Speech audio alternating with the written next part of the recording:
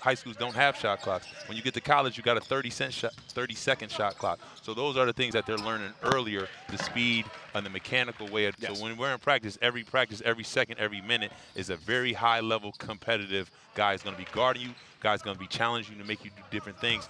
Yeah. You know, to help him mature, because we've been through it. We've been through the ups and downs as a basketball player at every level, college, NBA, emotionally, and we're just here to bridge that gap and get them across the finish line and support them in every way, fashion possible. And knowing this is the ups and downs, but knowing to embrace those ups and downs too, because that's part of life as well, because we've been through it.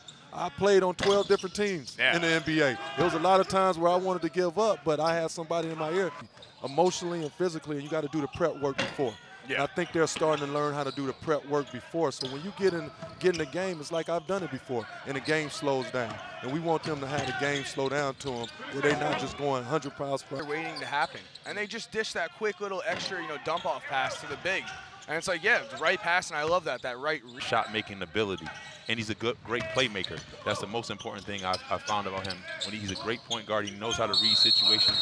He puts guys in good situations and make good shots. Prepare them for that, because a pro days, it's more than just, I guess, dunks, but yeah, but we had an opportunity on the whole year. It's just our principles and different things. We can't go through everything, but it's our principles that we laid when we was back in Court 4 when this building was nothing. Yeah. And how we build on those principles each and every day.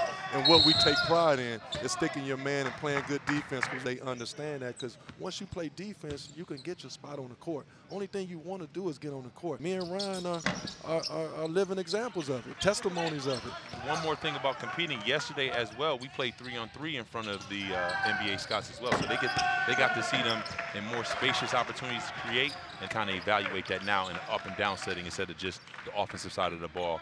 He scored. So while I have you guys for this last final minute, what is Alex Starr's NBA draft comparison? What have you thought about him? I mean, I think as the season went on, he kept improving, and that's the great thing you want to see, especially with a kid that's going to be with us for a couple years. Yeah. Points, because of course not every player is the same. You look at the frame, you look at the mannerisms and stuff. It's Christian Wood's not this big dude, but he gets it done. He's strong. Here for us, it was fun to coach, and I think he definitely has a bright future in this game at the professional level. Well, speaking of the professional level, ceiling would be, and what is it? You mentioned, the development from the beginning of the year to the end of the year. For Amen, where would you specifically say he's developed in? So he did a really good job of, I don't really like to use the term point guard or shooting guard, especially along those lines. So I think that's another area he really improved. And last but not least, his off-ball defense. Very difficult to judge his development based on that. Yeah, Cook was an absolute pleasure to coach. At the start of the year, he played at such a crazy tip dunk. And then unfortunately, like you said, he went down. And so it's just one of those things where you just like, man, this dude he really worked his ass off. And he got back on consistently until towards the end of the season. We won about 7 games in a row, I think, to kind of finish up. So I was most proud and looking at right away. Okay, boom, a quick surge of emotion. Absolutely correct. With younger players, emotions can often get the best of them. I spoke to a few guys here, and they mentioned having their moms out on the court, out in the stands, and how important that is to them. But for these, allow their body to follow that emotion in a very positive way. So again, I go back to what we're talking about, being youthful. You don't understand the difference sometimes between how to gear your emotion for those things that go wrong during the course of a day. The juices that he has in himself, they fly high, and they allow him to do the things that his body has gifted him to do. And again, growing in that and maturing, understanding how and when to use it the right way, because something that I think he's grown from and has become very, very good at. Guy, because then he's like, oh, okay, not only does this move work, but it translates to that NBA level. So when I talked to Sar, he brought up guys like Zach and Anthony Edwards. So who do you? That I'd say to both of them, you score at 3 levels, behind the three-point line, the mid-range, and that's great. And those guys have a 4th level. So you've seen during that is Damian Lillard range, I will say. But so with right back, nope. Oh, I thought we were going to highlight on that one. That in play, 4 years down the road in an NBA career. Professional basketball is played all over the world. And so aside from the NBA, there's a lot of places like where Emmanuel is at right now that you can get paid, benefit, and have a successful career in basketball. Absolutely. And so with the culture, I mean, as we see, I mean, the effortless dunk right there. I have to emphasize that to these guys every day. I think those that watch the game understand that. And we got 20 seconds left here. Sorry, John, I want to cut you off as we got. Ooh, a nice lob. I mean, he could have rose higher there, but giant advantage. But also, you're a former NBA assistant general manager. That has to be a giant advantage as well.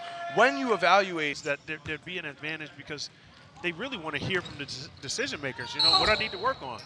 What do you like? And I'm trying to encourage all our guys. Value.